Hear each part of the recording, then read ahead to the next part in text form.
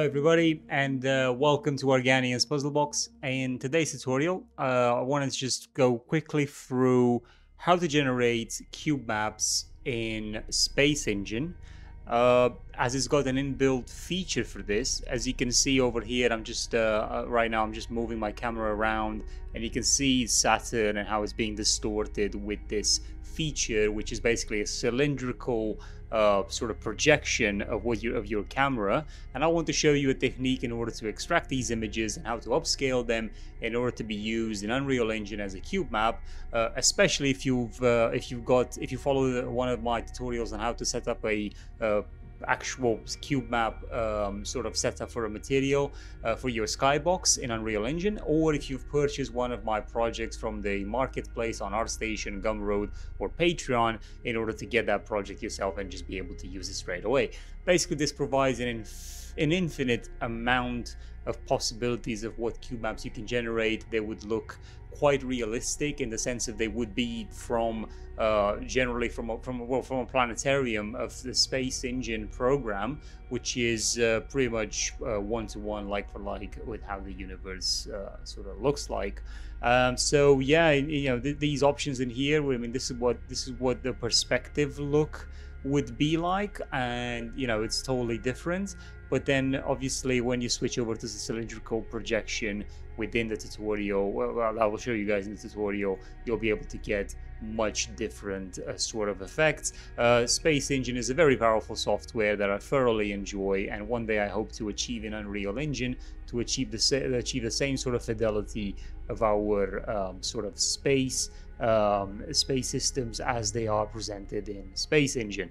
And as you can see, this engine is incredibly powerful, right? And even in here you could potentially go to a cylindrical sort of render, and now you can see how that would look like as an HDRI. But let's not waste any more time. Let's begin the tutorial. If you guys want to support me, please consider going on my Patreon page to become a Patreon, receive mentorship on there, join Discord server, like and subscribe to the video, and please consider buying me a coffee on ArtStation or Gumroad if you want to buy one of these projects, generally the price of coffee. So let's not waste any more time. Let's begin. Okay, now we're finding ourselves in Space Engine, and this is where the pillars of creation are. It's not exactly looking like what you're seeing somewhere in screenshots necessarily, but it is. I mean, those are there. You've sort of got to like find the right shot in order to get them correctly, but we're not here to do that. This is specifically, I've just chosen an area where there's like a volumetric sort of thing going on. But actually, if I think about it, I think one of the best places to go to would be, let me just type in, actually I can't find this way, so if I type in nursery it won't work, but if I go in here I'm sure I'll be able to find the nursery. So let me just, Stellar Nursery right there. I'm just gonna go to it, and this is it. This is the Stellar Nursery. So you can see this is volumetric. It's actually gonna have an impact on performance, but I want to show you guys how you can create a cube map in Space Engine quite easily, because it's got an inbuilt function for this. So over in here you've got an option called display, or you can just go into settings and you'll be able to find it. And what you're seeing here is it's got the resolution, the full screen window resolution, but it also has this area here where it says perspective, fisheye, cylindrical, or cube map. Now the cube map is useful as well. For example, if you want to project this onto, well, as it's implied, a cube, but what we want to do instead is do an HDRI, so we're going to use cylindrical. Okay, now this is cylindrical projection, and as you can see what it's doing. So I can get closer and I'll be able to see it even more. But for example, like this, it will make everything sort of stretch at the poles. So when you put this on a Skybox in Unreal Engine, like in the project that I've created, then this will look quite okay. Now, one other problem that we've got here is its actual resolution. So what we need to do is, we've got the full screen resolution, we've got a custom display resolution. So what I would say, I would go over here and then find the largest resolution that it allows you to set. So in this particular case, if I look here, it's a 3840 by 2160, but that's not, it's not exactly the proper resolution. Normally you'd want to go like on a 6K sort of thing with this. So if you really want a large resolution, but then can your computer actually take it to that level? That's another question. Okay, so it's very, as I said, the resolution needs to be as high as you can possibly get it. Again, for a cube map, you'd want something like 12K or 16K, but you can't really do that in here. It will only allow you to go to a 3840 by 2160. If you do, however, have a bigger monitor, it will sort of allow you to go further than that. But that's only if you have a bigger monitor. But right now, we're pretty much limited to what the monitor can display. So, one thing to note is that the moment you change this resolution, your DPI or your interface is just not going to work out very well. So I would advise going in general and selecting use system DPI, and maybe potentially also increasing this to about, well, I don't know, something like 135 before you commit to the resolution change. One thing to really note is that when you change the resolution in Space Engine, it also changes the resolution of your monitor, which is a bit of a bummer because this is also affecting OBS, but for me for recording. But I'll show you what I mean in a second. So I'll go back into my display, and then with full screen custom resolution, I'm going to select 3840 by 2160, and I'm going to press apply. Once I've done that, obviously because I've selected the DPI the way I wanted it, it's still okay. The interface is still okay. Let's just make sure we're in cylindrical mode, so we're seeing it this way. Now, obviously, you're already on the screen. You're not seeing what I'm seeing because OBS got a bit affected. So I'm just literally fixing my OBS right now because obviously I'm just trying to. Well, 1 second. Just trying to fix it right now. Where is it now? Have I not got like a transform fit to screen? There we go. So now it's fixed. Just because the resolution of OBS pretty much changed. Well, it seems I'm getting some strange artifacting going on for some reason when I've said to fit to screen. Let me just try and see. Why won't this work? It's very odd. Okay, there we go. So it should be, yeah, okay, so now it's working properly. Okay, right, so I'm at this resolution and I've got this scene. Okay, so let's say I want to get this out. Maybe do a bit more, maybe do something like this. Okay, so this is the HDRI that I want to get out. I can close this window now, and I've got this option in here. Obviously you can play around with the settings. You can brighten it or make it darker, or you can play with all the sorts of the visual flares of this. So you're just going to have to learn what all these options sort of do in order to be able to, get some other effects, like for example, disabling some stars or whatever, or anything like that, right? Maybe you want to increase the sharpness or decrease it. So you've got some options in the visual style, like where you can play around with this. You've got more saturation, less saturation. There's all sorts of things that you can do in here to really get different kind of effects for the Skybox. But I'm going to press this button over here, which has taken a screenshot and has now opened a folder. Wait 1 second, that's not the folder. This is the folder, and has generated the Skybox, and it's right over here. This is the Skybox.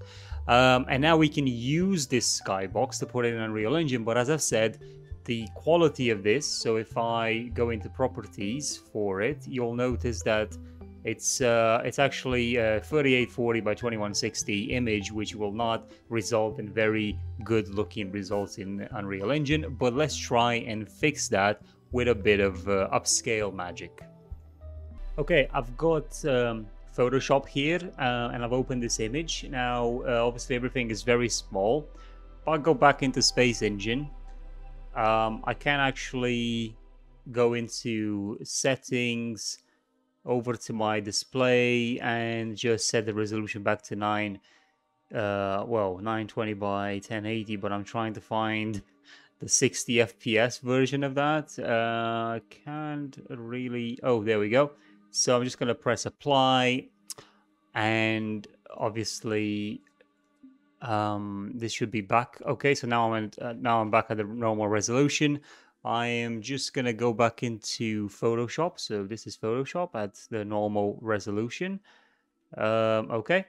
So in Photoshop, what you need to do in order to upscale, we'll go to Edit, to Preferences, and then to Technology Previews. And in there, make sure you've got Enable Preserve Details, Enable Preserve Details 2.0 upscale. This is in all the versions of Photoshop from 2018, I believe, and onwards, or 2019. But there are other software out there like Gigapixel that you can use to upscale. You can also upscale online if you want to. There are free services that you can find to do this. I'm just going to use Photoshop. So that is active. I'm just going to go into Image, and I've got an image size option in here. And you can see I'm using percent, so it says to me 100%, this is the image size. Now, what I can do now is to the resample, I'm going to select Preserve Details 2.0. I'm going to maybe reduce the noise to about 13 or something like that. But you can see in the preview in here if the reduced noise is doing anything or not. And in your case, it might not do anything. But right now, you're not really seeing anything because I haven't yet increased the size. So if I go to 150, you'll be able to see this slide that is still not really doing much. But 150 means this resolution. So let's just try a 300%, which is kind of what I want. So again, now the reduced noise is starting to do something. So you can see no noise reduction, and then a lot of noise reduction will just blur the image. So I'm just going to use a very minimal amount, and I'm going to press OK. So now Photoshop is obviously upscaling it, and it has been upscaled quite a bit. And let's just go to 100%. This is at 100% sort of, this is what it looks like, 100% sort of a zoom.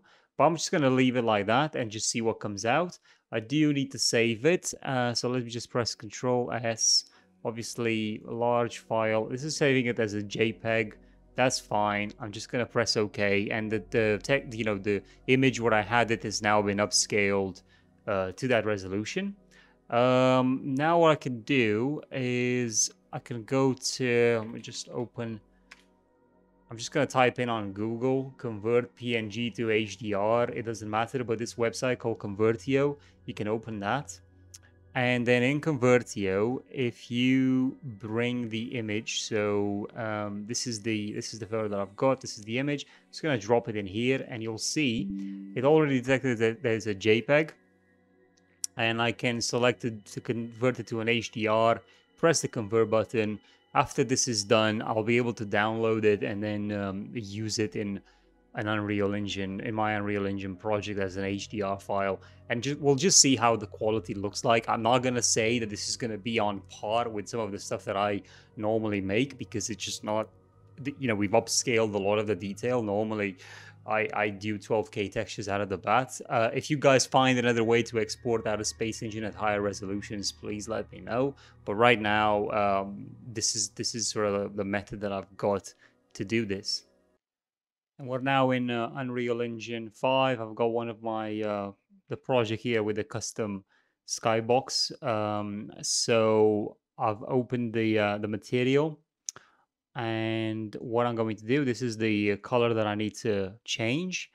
In the content browser, I brought the texture over, so I can drop it in here.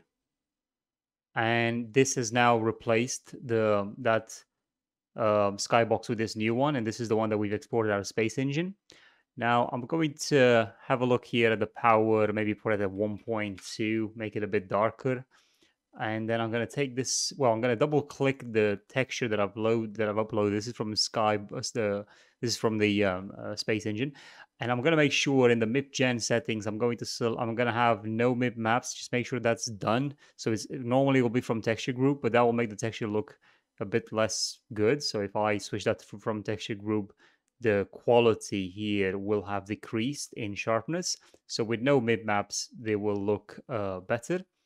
I'm just gonna make sure also to take the intensity of my stars, which is generated by an additional texture of stars. I'm gonna put that to 0, so those stars disappear, and the only star that we have being shown are the stars from the Skybox. Now, if I go into the post-process volume and disable that, we can see it a bit better now. This is the Skybox the cube map that we got from Space Engine. Obviously, this doesn't look as good as the previous Skybox that we had, but because that was at 12K, while this is an upscale version. So out of Space Engine, I would take the texture out without these stars. I would just disable those and only take my nebulas and stuff like that specifically, and then just use the material generated stars from within Unreal Engine to to populate the scene with stars. And I think that will be far better. But overall, this is a very neat way of getting cube maps, and you can go in Space Engine anywhere you want and generate a cube map like this. So around anything really, and then you can generate a cube map with the method that I've shown you. It's a very cheap way of doing it, and then using my project files, or following the tutorial on how to create it, you can then use your own custom HDRI cube maps within Unreal Engine, and basically it's unlimited. Like, you can go in Space Engine anywhere you want and generate thousands of cube maps and then bring them into Unreal Engine. So yeah, that's pretty much it, I would say. But I hope you guys enjoyed the tutorial. I know I've enjoyed pretty much coming up with some of these things. It's quite incredible what we can achieve with just a few little softwares here and there. I mean, everybody can have pretty much their dream come true of flying through space. So I hope to see you guys in the next tutorial. Please consider supporting me, as I've said, on Patreon, YouTube membership, YouTube like, comment, and subscribe, ArtStation, Gumroad, whichever you may want. I would like to thank my current patrons. They are massive supporters to the development of my space projects. Yeah, I'll see you guys in the next one. Enjoy.